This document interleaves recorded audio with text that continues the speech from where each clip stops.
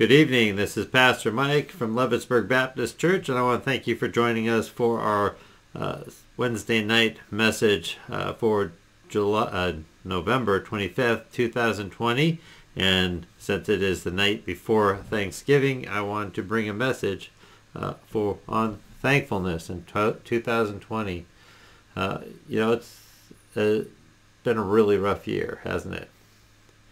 We've had coronavirus, COVID-19 outbreaks. Things are worse now than they have been, and even made worse by the media coverage.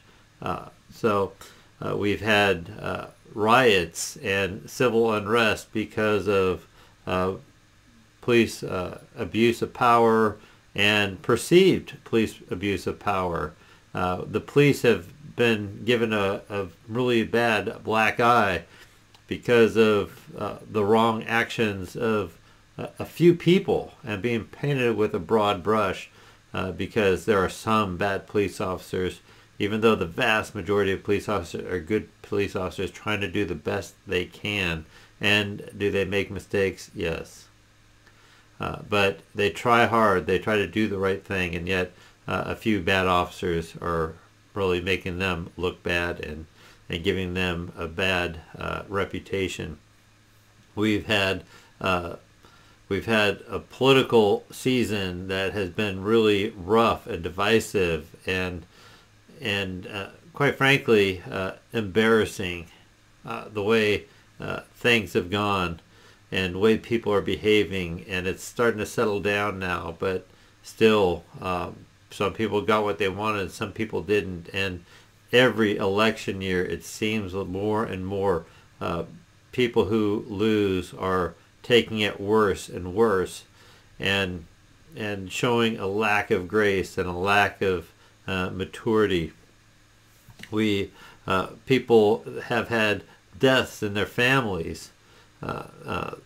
People have been injured and sick, and just there have been shutdowns, and people had to stay at home and maybe lost their jobs temporarily or even permanently.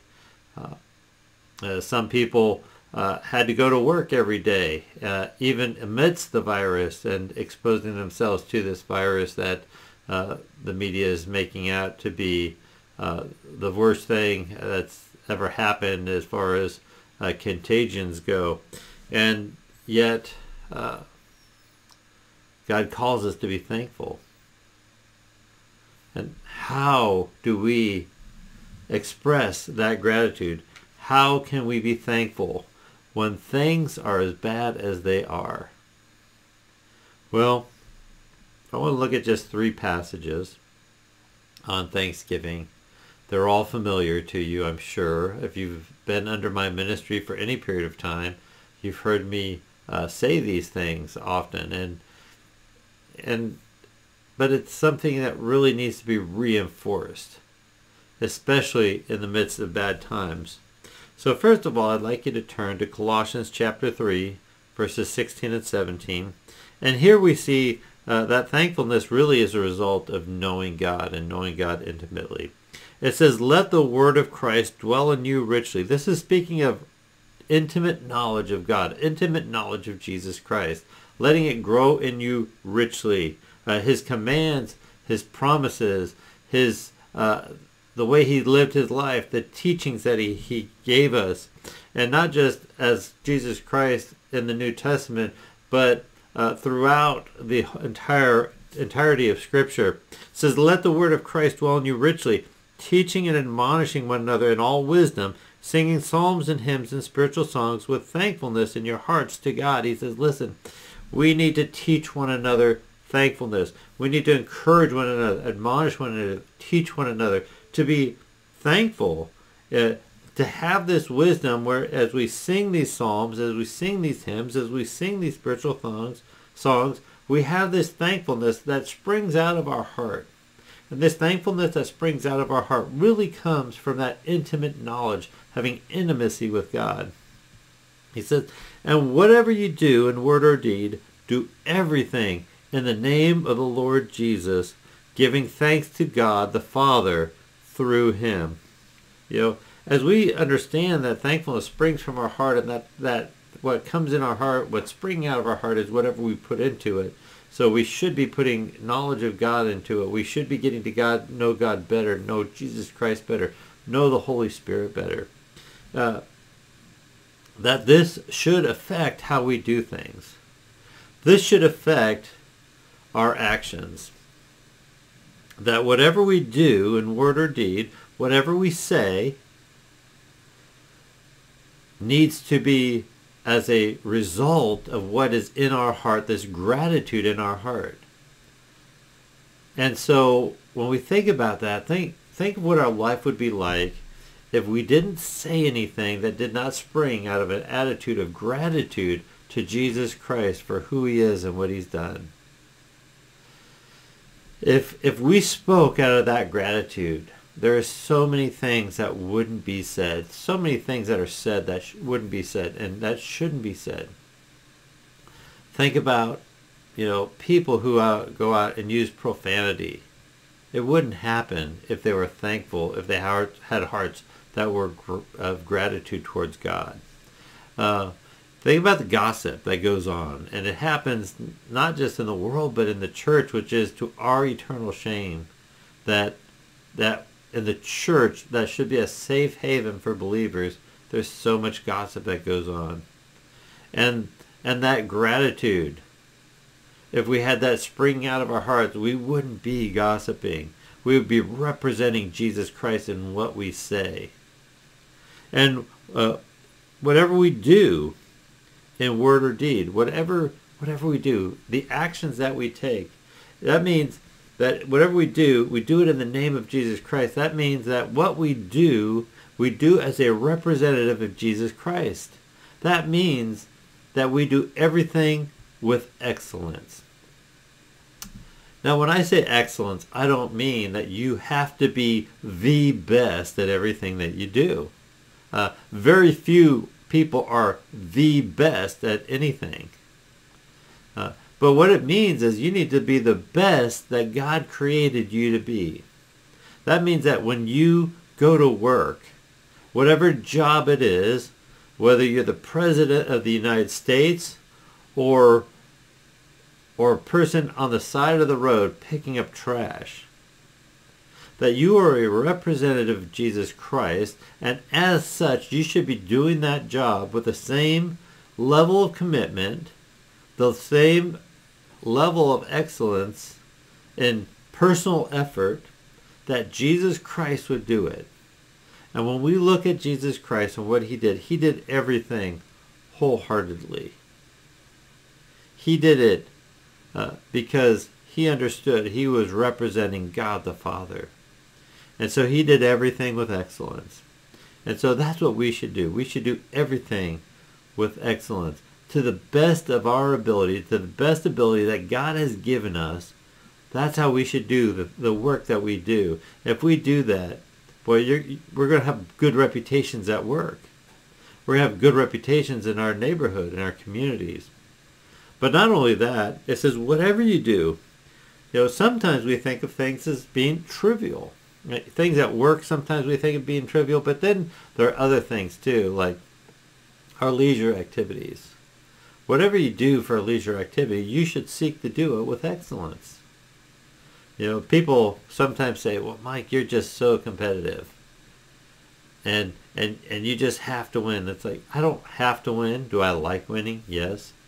But what I do is I do it to the best of my ability. When I played games with my kids, I did not let my children win. Except when they were the very, very youngest, they were. Little games, when I'm playing with a 3 or 4 year old, I'm not going to just wipe the board with them, so to speak. But, what I did is I played at a level that forced them to feel challenged so that they would improve.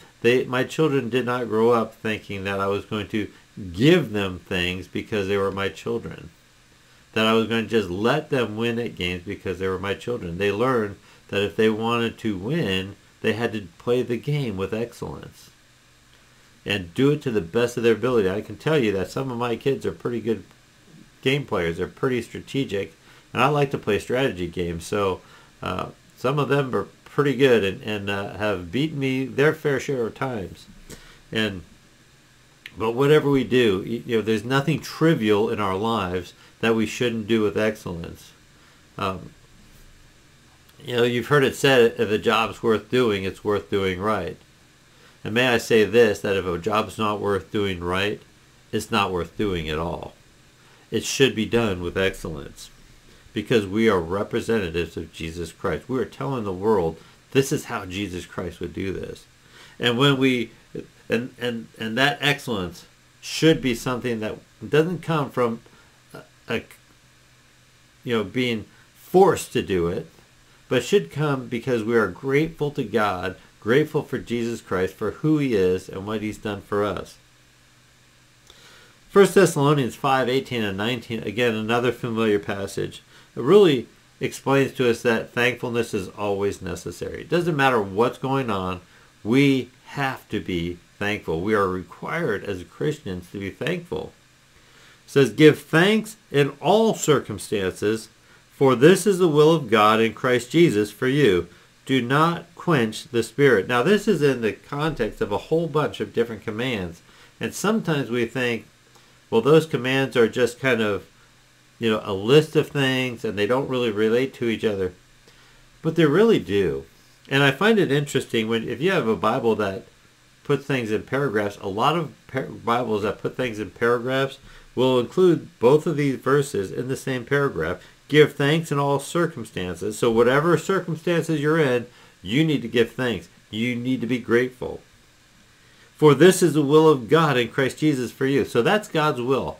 God's will is that we have hearts of gratitude to him, not just in the good times, but in the bad times as well.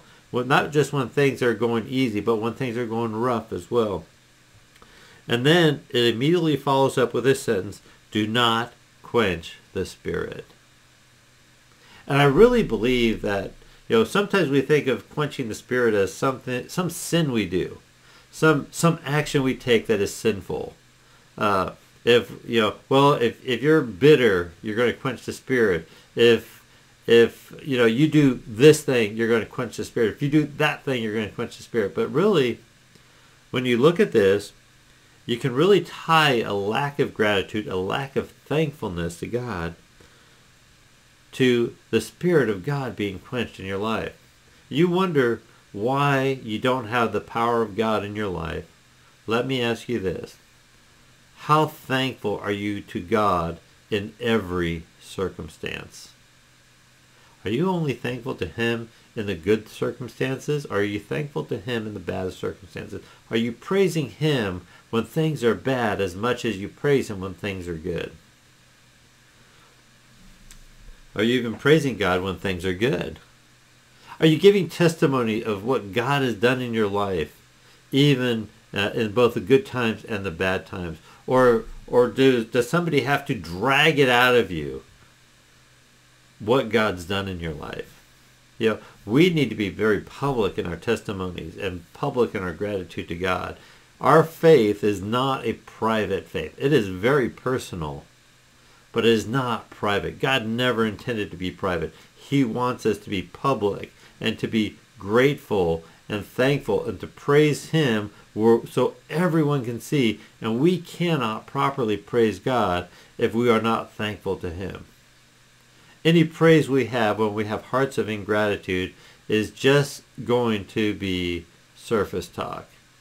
I mean, we can thank God, we can praise him, but if our heart is not in it, if we are not really thankful, it's just an echo that bounces off the ceiling. It's not really praise to God. It's just arbitrary. And so, giving thanks in all circumstances is God's will in our lives. And if we do that, we will avoid quenching the Spirit. And then finally, in Ephesians chapter 5, verses 17 through 21, we see that thankfulness really is a command of God. It says, therefore, do not be foolish, but understand what the will of the Lord is. He said, don't be foolish. You need to get this. You need to really grasp this. You need to not just know this, but you need to understand what God's will is.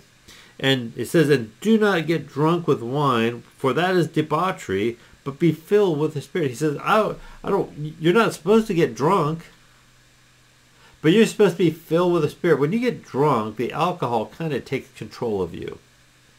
And by taking control of you, what I mean, it removes all restraints from you so that you do whatever's in your heart to do. Unfortunately for us, the Bible tells us that the heart is deceitful and desperately wicked. Who can know it? When we get drunk, we just allow the evil in our own hearts to run rampant. It says, but be filled with the Spirit. Let the Holy Spirit have control of your life. And when we do that, it says these are the signs of that, addressing one another in psalms and hymns and spiritual songs. So we're going to talk to each other in songs, hymns, and spiritual songs. When we sing praises to God, when we sing the songs that we sing, whether they're hymns or worship songs or spirituals, when we sing those songs, we're not just singing praise to God, but we are addressing each other and telling each other, this is my God. The God who created me, the God who created all the world, the God who is sovereign over all circumstances, over all things, He's the one that I am praising. He's the one that I am grateful to. He says, making melody in the Lord with your heart. And I want you to really grasp that this melody that we make, I know a lot of people, I'm not the world's greatest singer. I'm not even remotely a good singer. And yet, when I'm singing to God, when I'm singing in church, I try to sing out. And it's not because I'm a great singer, because I'm not. It's because God tells me to make a joyful noise unto the Lord. God tells me that this melody that comes out should be flowing out of my heart. And whatever's in my heart needs to come out in this melody. He said, make a melody in your heart to the Lord. And making melody to the Lord in your heart. He says, listen, this melody, the melody that God really counts on, the melody that He loves, isn't the melody that comes out of our voice. It's not whether we can carry a tune or not. But it is the melody of our heart. The attitude of our heart as we're singing that He cares about. Now, I believe when we get to heaven, we're going to be wonderful singers. All of us will be. That's what I believe. But that doesn't mean you're a wonderful singer here, or I am a wonderful singer here. But our melody out of our heart should be something that pleases God. You know, you can have the best voice, but if you don't have a thankful heart, you may be able to sing the most beautiful song, but you're only going to entertain people. But you're not going to really be worshiping God. And so God tells us to make a melody in our heart to Him. And then He has this, and this is really hard for us. Those of you who've heard me teach on thankfulness already know this. It says, but giving thanks always and for everything to God the Father in the name of our Lord Jesus Christ, submitting to one another out of reverence for Christ. He says, listen, we need to give thanks always. Always give thanks. No matter what the circumstances are, we already saw that, you need to give thanks. But not only for every circumstance, he says, and for everything. Whatever, not just the circumstances, but whatever is happening, whatever is going on in your life, whatever it is, you need to be thankful for that. And for everything to God the Father in the name of our Lord Jesus Christ. In Jesus' name, we are thankful to God, not just in every circumstance, but for everything that happens. That's where the rubber meets the road. You see, it's easy to be thankful when times are good, and it's actually relatively easy to be thankful even in bad circumstances. But here's what God says, no matter what happens, You need to be thankful for that. And you can argue with me all you want, but that's not what I'm saying. That's what God's saying here. Submitting to one another out of reverence for Christ, that we defer to one another, but whatever the circumstances are, we're thankful in those circumstances, as we saw in 1 Thessalonians 5, but for everything, whatever it is, we need to be thankful, and that is so hard. I still struggle deeply with that. Thankfulness is God's will. The praise we sing is gratitude to God, and we need to give thanks for everything. Basically, giving thanks for everything, it really requires us to look at things from a different perspective. We need to, it's what we hear a lot in the world called the paradigm shift. A paradigm is the way you're looking at things. I'm looking at things from this perspective, but if I can't be thankful, what's required of me to be thankful for everything is a change in my perspective. First of all, we need to understand that God is sovereign. He's not taken surprise by any of the circumstances of our lives, nor is he taken by surprise for what is the things that are in our lives. He knows that already. So we really need to change our perspective, and when we change our perspective, we can then change our negatives into positives, so we can take those things that we've never been thankful for and say, I'm thankful for them. Listen, I haven't always done the right things. I have lived bad life previously. I used to do all kinds of ungodly things. And do I regret it? Yes, I do. Would I change it if I could, though? I don't think I would. And I'm not saying that to encourage anyone to go out and just live an ungodly life. But what I mean by that is God used all those things, the good and the bad in my life, to form me and make me into the man that I am today. I wouldn't be who I am without not just the circumstances of my life, but the events of my life. Do I regret some things? Yes. But if I changed them, I wouldn't be who I am today. And I believe that I am today much closer to the person that God wants me to be than what I was before. So here's some things. I just have a small list of things, some things that if we have hearts that are thankful, some negatives from this year that we can turn into positives. The coronavirus, the elephant in the room. People are afraid of the coronavirus. How are we thankful for that? Well, this fear is something that opens the door of the gospel for us to share the gospel with other people. Are you taking advantage of the fear people have of the coronavirus and death to share the gospel with them, to explain to them that God loves them, that God wants to save them, that Jesus died on the cross, was buried, and rose on the third day to save them from their sins, and so that they can have a relationship with God the Father? Fear makes the lost more open to the gospel. COVID-19, the disease that's caused by coronavirus. Well, I can be thankful for that because God has preserved me from that so far. And I can be very thankful for that. And he's preserved my family from that. Even though some of my family have definitely been exposed to the virus, they didn't get it. They didn't get COVID-19. I can be thankful for that. But even if I do get COVID-19, even if I do, I trust that God will preserve me. Well, you say, well, what if God doesn't preserve you? What if you die?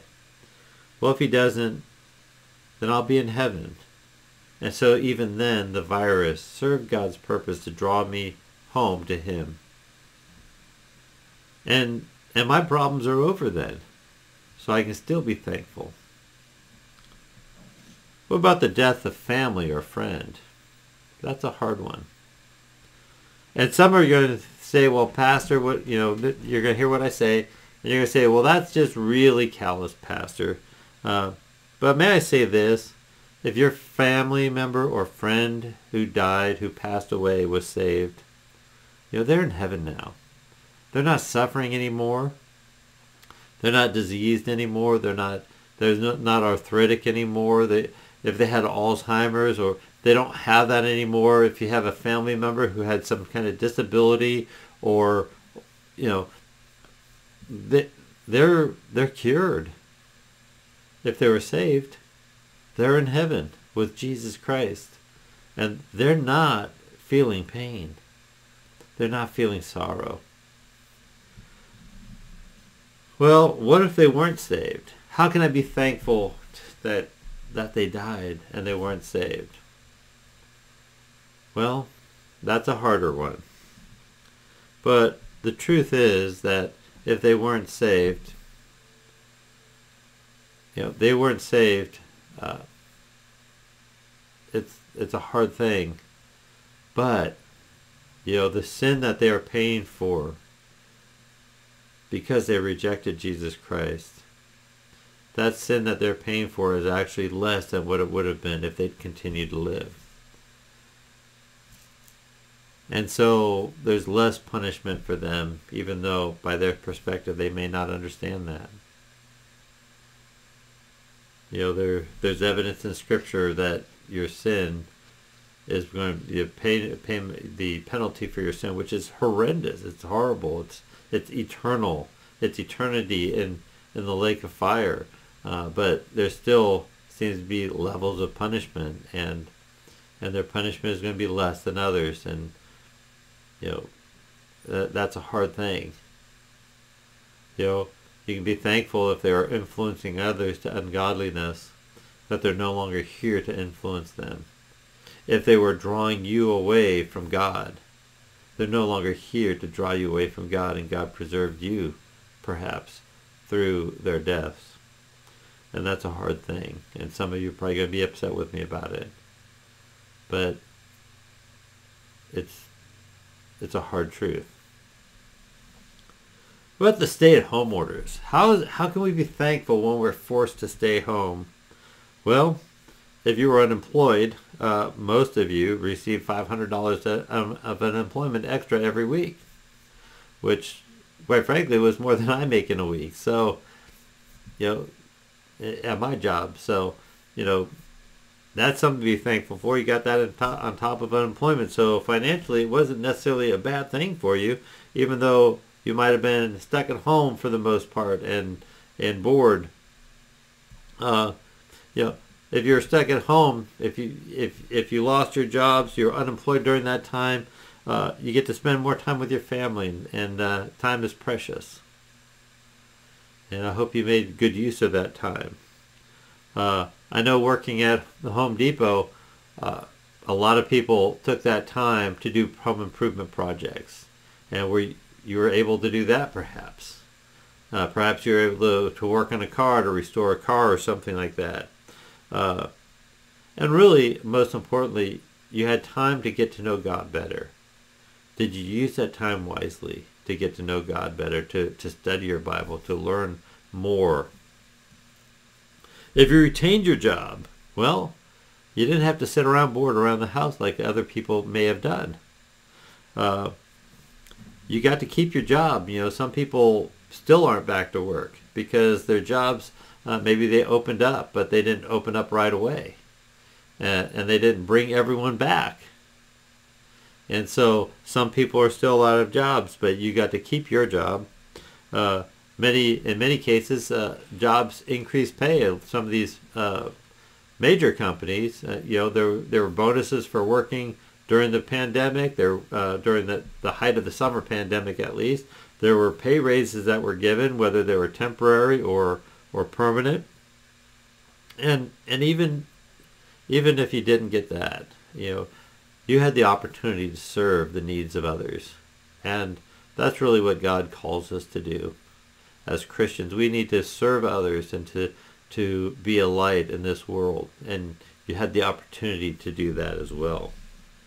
Well, what about the church shutdown? Well, I didn't like it any better than you did. But, we were able to increase our testimony by honoring what the governor called us to do in limiting gatherings. And our governor even then recognized that the churches shouldn't be shut down, and the churches were exempted from that, and passed a law exempting churches from government shutdowns in the future. And, but we expanded our ministry into this YouTube ministry, which, my videos are not the most entertaining perhaps, and they're never going to go viral, but the gospel's in them, and people will hear that, and maybe somebody will get saved. And if one person gets saved, that makes it all worthwhile. Something that we might not have had the opportunity to do prior to this. And really, when people came back to church, it was very clear that they appreciated the church much more. And they appreciated being with God's people much more. And so we can be thankful for that. The election. Well, yeah, how do we thank God for this election season? It's been crazy. Well, the election is another opportunity to serve God by voting for the person who lines up with Scripture the most. I will be the first person to admit that the major parties seem to always pick, in the last few elections, the worst possible candidates. And but we can still evaluate those candidates, whether they're president, Congress, Senate, local, national offices, whatever they are. We can evaluate them by Scripture and look at how they line up with what the Word of God says. And even if they're not Christians, we can vote for the one who takes the stance that line up best with the Word of God. If your candidate won, hey, you won. Always a good time to praise God and be thankful when you win. You can also have the opportunity to demonstrate grace in winning. Nobody likes a bad loser, but everybody hates a bad winner. And so you can be gracious towards those who are upset that their candidate lost. And by being gracious, again, increase your opportunity to share the gospel and open a door to sharing the gospel with those people. If your candidate lost, well, you get to demonstrate grace in losing. And you can thank God even if your candidate lost. You know what? The presidency is just for 4 years. At the end of 4 years, you get to vote again, and perhaps, help people see if the president is not doing a good job, is not keeping promises, is taking the wrong stands. Use these years to show people in Scripture how this is wrong, and maybe change their hearts and minds by the Word of God, and maybe even see some people come to know Christ as Savior. Well, what about the Black Lives Matter riots and all that stuff? Well, you can be part of the healing, and being part of the healing, again, you can magnify God, you can magnify Jesus Christ, you can share the gospel, and maybe some will get saved. We may never have another revival in this country, but we can pray for revival in this country. Until God closes our country down permanently and America is no more, we still hope for revival. How thankful are you this Thanksgiving? Are you thankful not just for the good things in your life, but the bad things in your life as well? The things that God has used to form you into the person that you are today. I hope that this Thanksgiving will be a Thanksgiving where you can really change your perspective and learn to give God the thanks and give God the glory, whether you like the circumstances and the events or not. May God richly bless you as you serve Him, and I hope you have a wonderful, glorious Thanksgiving as you praise God. I have one final song. I haven't done this in a while, but I think it would be good to close this session with the song, Give Thanks.